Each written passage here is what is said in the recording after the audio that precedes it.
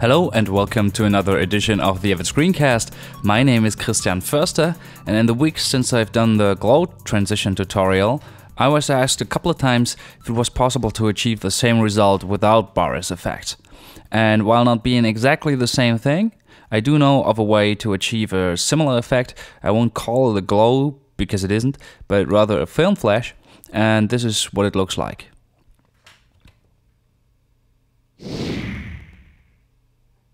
So you can see it's similar to a glow, but it's definitely not the same. So let's do it.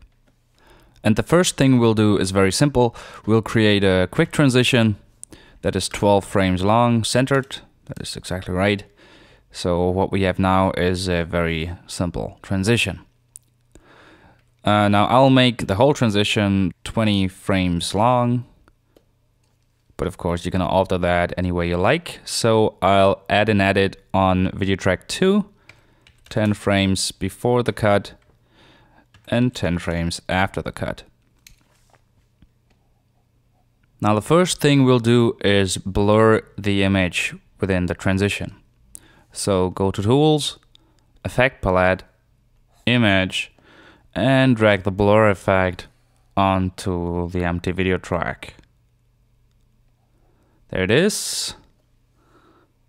I can go into Effect Editor, zoom out of the image, and draw a rectangular shape across the whole image.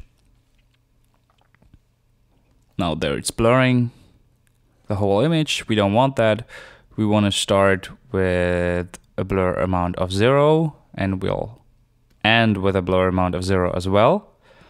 And we'll add a keyframe at the center of the transition, so at 10 frames in this case. And create some blur, say 15. That is a decent amount of blur.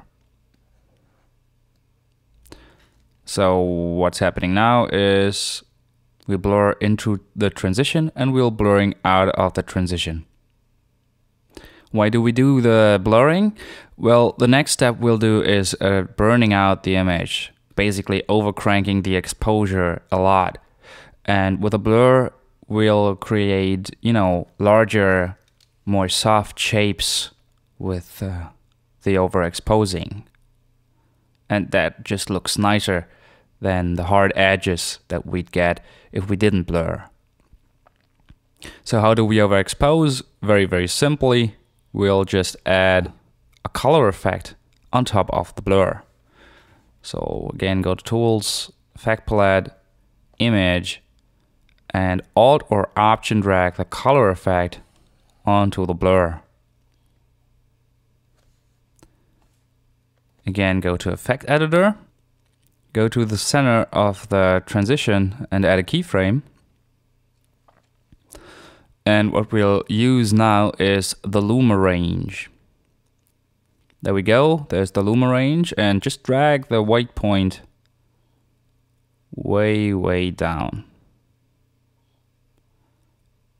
Maybe something like this. They can see it's blown out very much. Now we have to render this.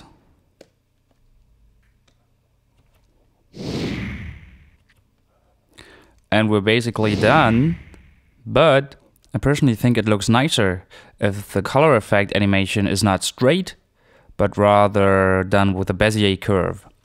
So let's do that. Get back into Effect Editor and promote the color effect to advanced keyframes.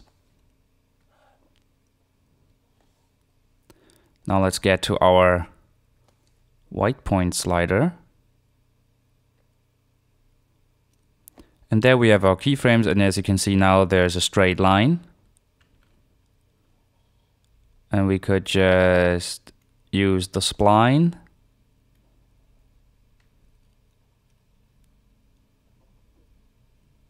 And that gives us a much softer animation. You can also use Bezier and change the animation curve to your liking. But I think in this case, spline is totally sufficient. Get out of effect editor.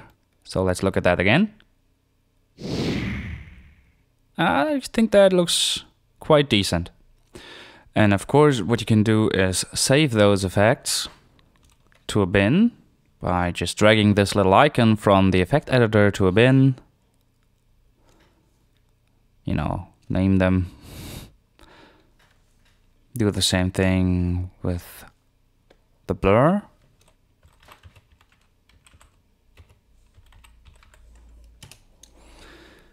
And now you can simply reuse them whenever you like. And this is a very simple, quickly rendering effect. And I think it looks very, very decent. Alright, that's it for today. Thank you for watching this episode of the Avid Screencast. If you like it, go ahead and subscribe to the podcast at avidscreencast.com, where you can also watch past episodes.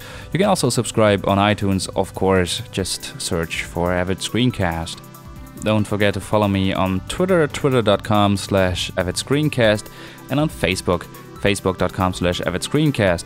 And give me feedback on Facebook, Twitter, or mail at avidscreencast.com. And if you'd like to know what kinds of things I do in my day job, check out editguy.de.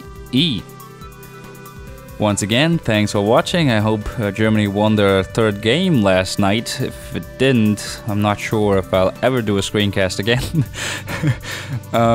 See you next week, in case Germany won. Goodbye. Have a great week.